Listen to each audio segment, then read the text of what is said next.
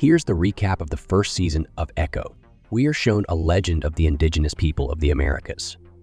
Humans came from clay and lived underground, but one day the cellar collapsed and a woman received from their gods the power with the help of which she was able to move her people to the surface. That's how the Shafa tribe came to be. We are shown a family living in the territory of that tribe. One night a deaf girl, Maya, asks her mother for ice cream, and they go to the nearest store. However, on the way the brakes fail, and they have an accident. The mother dies and Maya loses her leg. It turns out that the girl's father, named William, worked for the mafia, and thus his enemies decided to take revenge. After all that happened, the man takes Maya with him and drives her to New York. There he begins to work for Wilson Fisk, also known as Kingpin. The criminal leader immediately saw something special in Maya and began to raise her as his own daughter. When William is killed, Kingpin makes her his right-hand man. Once she even fought with the daredevil on equal terms, then got the respect of her mentor. Next comes the events of the Hawkeye series. There Maya learns that it was Kingpin who sold out her father, after which he was killed by Clint Barton. At the end of the season, the girl finds Wilson Fisk and puts a bullet right in his eye, but as it turns out, he does not die. Without knowing it, Maya for 5 months tries to destroy and at the same time capture Kingpin's empire.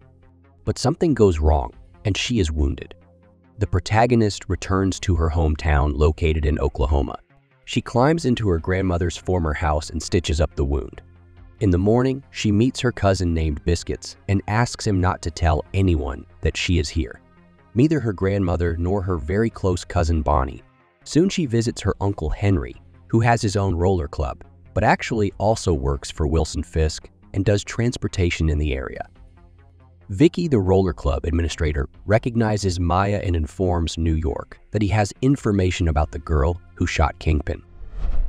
Maya asks her uncle Henry for help. Turns out she didn't come here for nothing. The fact is that one of the main lines of arms supply for the Kingpin empire passes through here.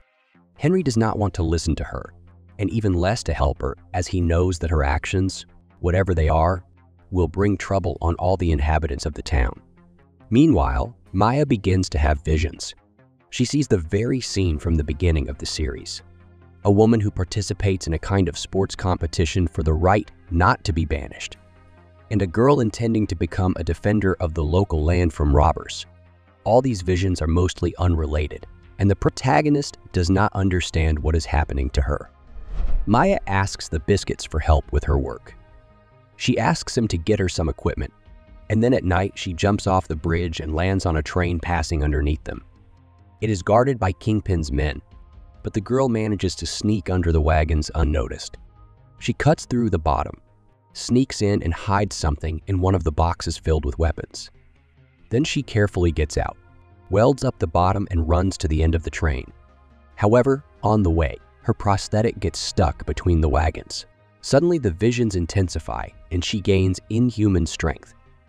Then she manages to free herself and jump onto the Biscuits car, which has been chasing the train all this time.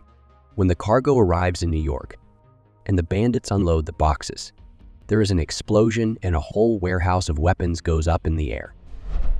Uncle Henry learns that a whole army of bandits is coming here soon to find out how this could have happened. The man asks Maya to keep her head down and maybe he can settle things.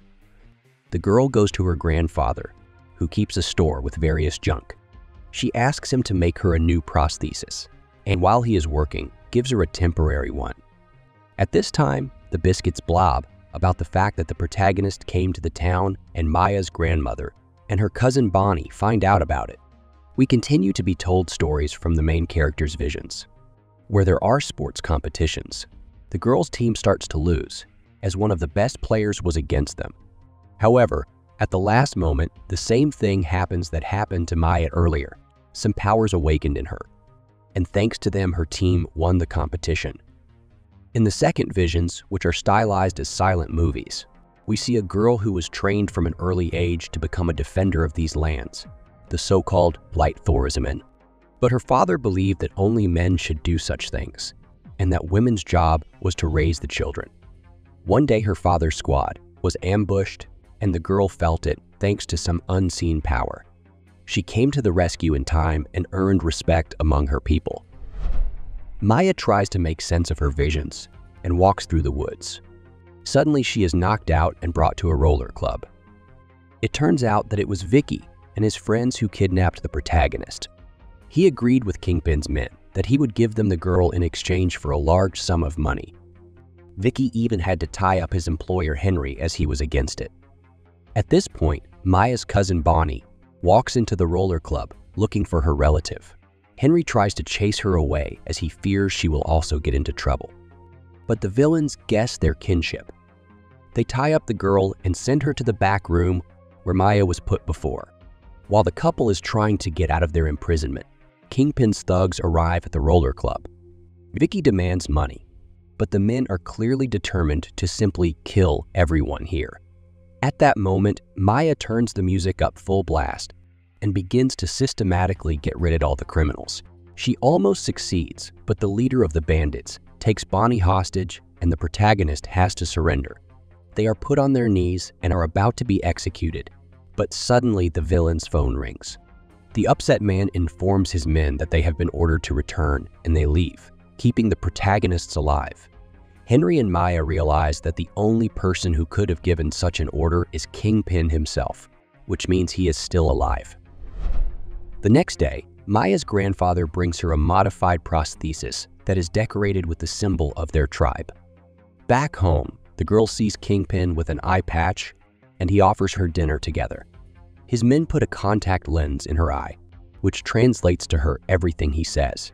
Kingpin remembers that Maya has not been the kindest child since childhood. That's why he treasures her so much. Moreover, for many years, the man carried the interpreter around with him because he did not know sign language. But later, he got rid of her because she knew too much. Kingpin informs Maya that he is not angry at her for shooting him in the eye. He realizes that it was fair, as he caused her father's death. However, he asks Maya to come back to him so that they can run the criminal empire together. The man gives her time to think, after which he leaves. The next day, she shares this information with Uncle Henry, who tries to dissuade his niece, as it is a trap. Kingpin always does this. He, roughly speaking, lures people to him and then leaves them no choice. At that moment, Maya has another vision, but this time stronger than usual. Henry realizes that her grandmother told her about something similar and takes her to see her. Maya does not really want to communicate with her, as they parted in a bad way in childhood.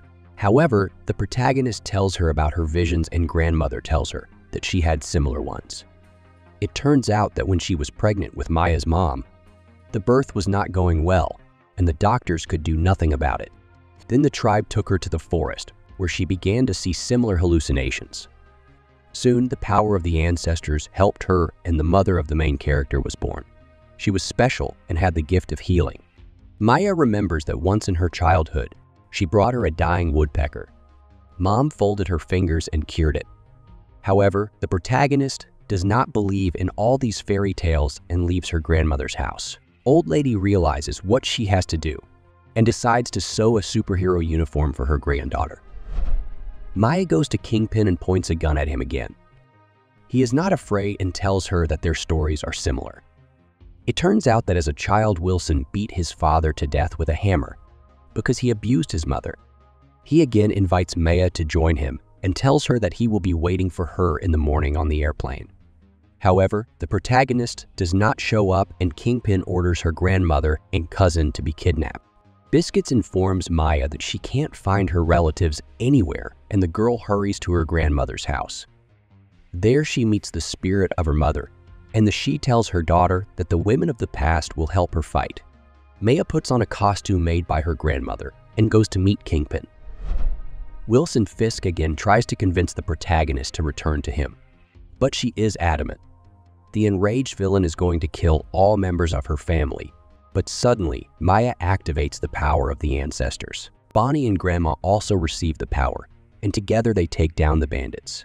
Maya crosses her fingers like her mother once did, touches Kingpin's heart and head, then goes into his memory when he killed his father. It's not really clear what happens here, but I can assume she's healing the villain's childhood mental trauma.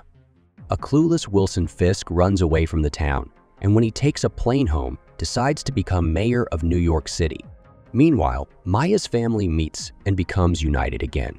This is the end of the first season. Don't forget to subscribe to the channel and click the like button. Thanks for watching. Goodbye.